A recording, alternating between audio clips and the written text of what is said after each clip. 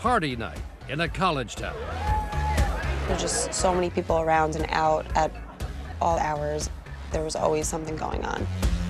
At Kilroy's Bar in Bloomington, Indiana, students from Indiana University pack the place and then head home in the early morning hours.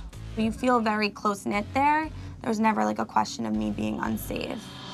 Yet it was shortly after leaving Kilroy's, 5 years ago this month, that 20-year-old Lauren Spierer, a sophomore from New York, vanished off the streets of Bloomington and has not been seen since. I really just would like to hear this is where you can find your daughter. It's the not knowing what happened to her, where she might be, or, you know, it's unbearable. But tonight, Lauren Spierer's parents may be getting closer to knowing what happened. They came from up this direction. For more than a year, 2020 has been tracking a reinvigorated investigation. Surveillance cameras. With the help of former FBI cold case agent Brad Garrett, now an ABC News consultant, retracing her every step. Last seen actually at this intersection. The last time she was seen alive is exactly where we're standing.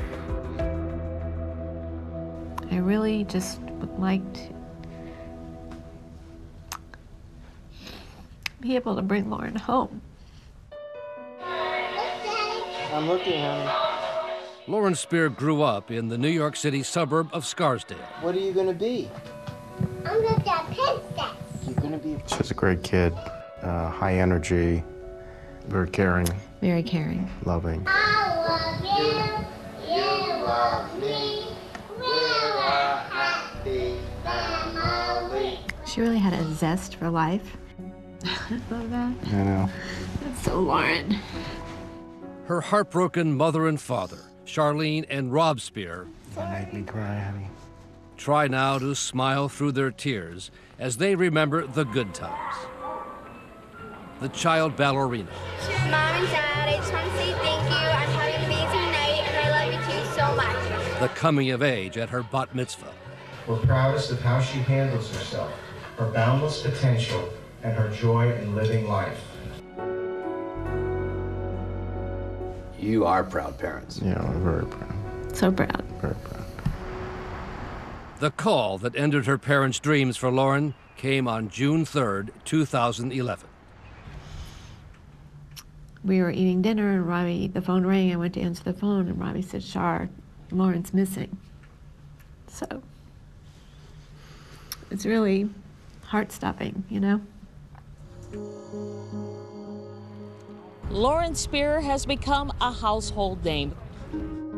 One of the highest profile missing person cases in America. We believe that the chances are very great that there was foul play, because otherwise we feel Lauren would have made contact by now. My first thing is to say to the person that has Lauren or that has harmed Lauren, shame on you. Shame on you.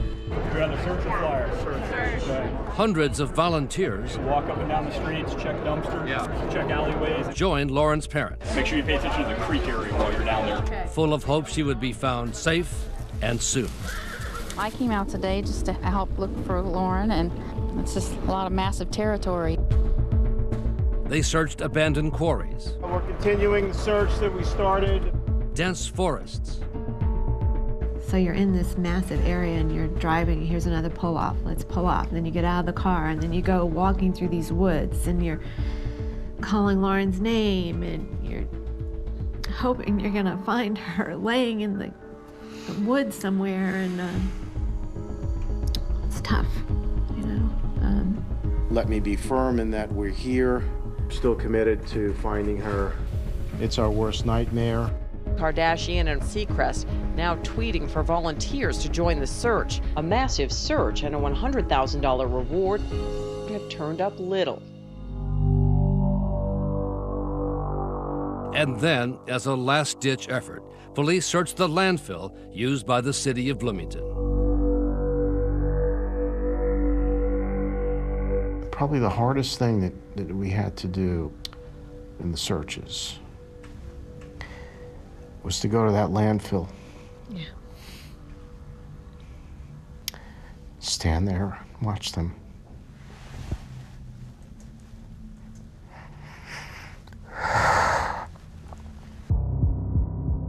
search turned up empty. I start my every day hoping that today is the day.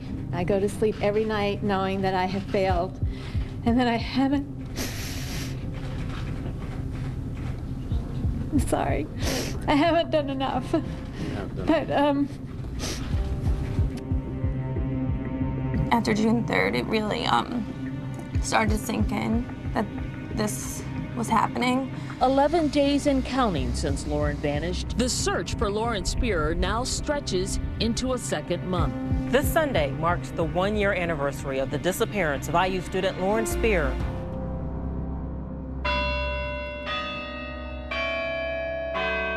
Today, the missing person posters are all but gone around the Bloomington campus, and the name Lauren Spierer is a thing of the past to many. So when I say the name Lauren Spierer, it doesn't really ring a bell. There's not really much talk of it anymore, no. It's old news. I think we should let it go and move on. But quietly, behind the scenes, the case is very much alive. We're getting close. I think we're going to solve this. Former FBI agent Garrett and a team of private detectives hired by Lauren's parents have now turned up new witnesses, leads, and theories. Everything leads to this house where Lauren was or is. Garrett started with those closest to Lauren and the young men she was with the night she disappeared. When something happens to someone, it's usually from their own circle. Garrett also focused on reports of a white truck in the area that night.